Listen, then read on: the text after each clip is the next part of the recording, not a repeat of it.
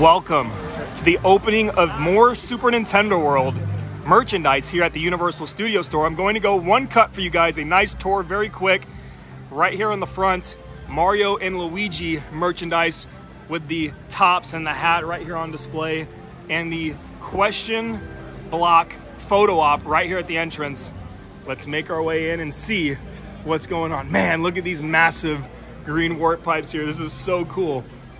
So immediately, I have to tell you guys, the music is already the same as feature presentation. It looks super similar, in my opinion, as well. There are, of course, some differences. I mean, these floating blocks are very reminiscent of the original Mario Brothers games, and very, very cool. So there is some difference there in terms of this shop versus feature presentation. But music's the same. Some of the merchandise so far looks similar, but we'll make the rounds and do a little tour for you guys. So tell me what you think. The Mario and Luigi hats, which I think are just going to be flying off the shelf, are both here. These run $26.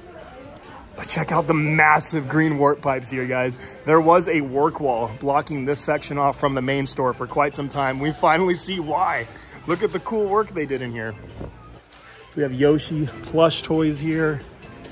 Let's keep making our way through. Some more Mario merchandise here.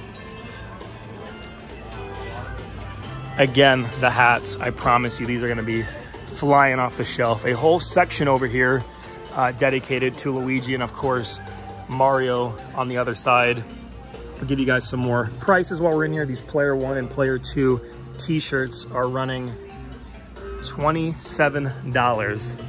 Let's make our way through and see if there's anything else that's standing out. So far, very much on par from feature, I would say. That's about the merchandise I think we were expecting to this point, but I think over the coming weeks, coming months, we should expect some new items filling up not only this store, but also feature. I'm curious how long feature is going to last now that this is also here. Seems like they're trying to put Nintendo everywhere, and that's how it's coming across, but obviously in time, we will definitely see a nice section here strictly for Mario Kart. I'll update you guys again on some prices here on this hoodie. This is running $60.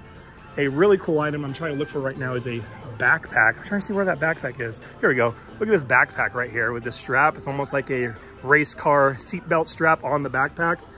This one right now is running, let's see if I can get a price for you guys. $50. $50 for the backpack. And of course, if you guys ever want to know the price of anything, put it in the comments, something that you're seeing, and I'll come back. I'll update you guys. I'll answer your comment and give you a price update. But something like this Mario Kart shirt, this is $35.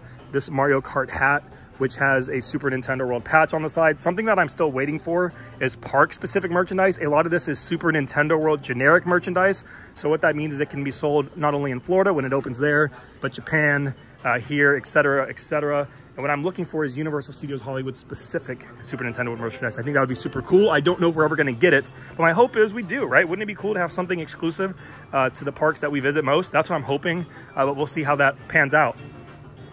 But a lot to see, guys, a lot to be excited about. Super Nintendo World is definitely on the way. All right, guys, have a great rest of your day, and come check out the new store here, or the new addition to the Universal Studios store at Universal Studios Hollywood. Bye, guys.